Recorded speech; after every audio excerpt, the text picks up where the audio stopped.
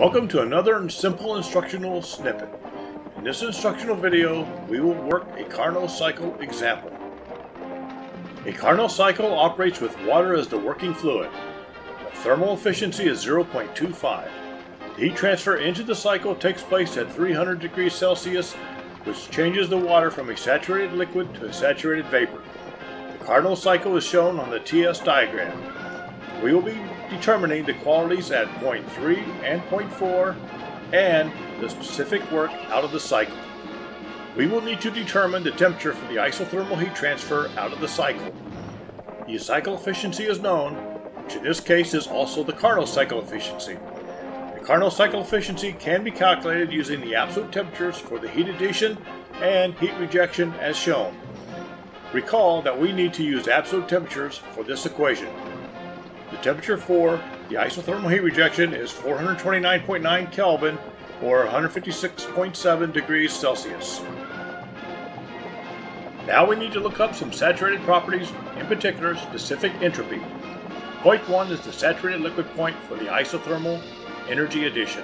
Point 2 is the saturated vapor point for the isothermal energy addition.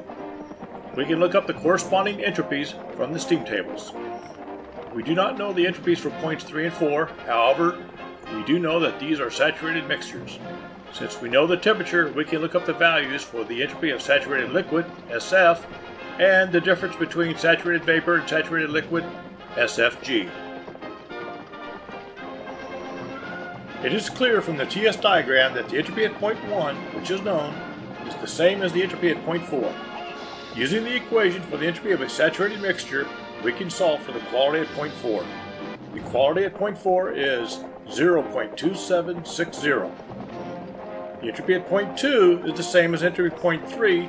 Repeating the process, we solve for the quality at point 3. The quality at point 3 is 0.7794.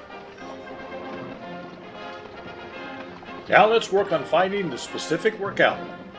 We were given the cycle thermal efficiency, which is equal to the specific workout divided by the specific heat addition. The specific heat addition is denoted as QH. Let's find QH. QH is equal to the heat of vaporization, HFG, since the heat addition transforms the saturated liquid to a saturated vapor.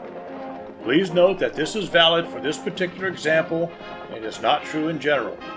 The heat addition is equal to the area under the heat addition process or the line connecting points 1 and 2 on the TS diagram. This is just TH times SFG. We have all this information and we can calculate QH. QH is equal to 1,405 kilojoules per kilogram. Now we can return to our cycle thermal efficiency equation and solve for the specific workout. The specific workout is 351.2 kilojoules per kilogram. I hope you found this instructional snippet useful. If so, then please like and subscribe. Thanks, and have a great day.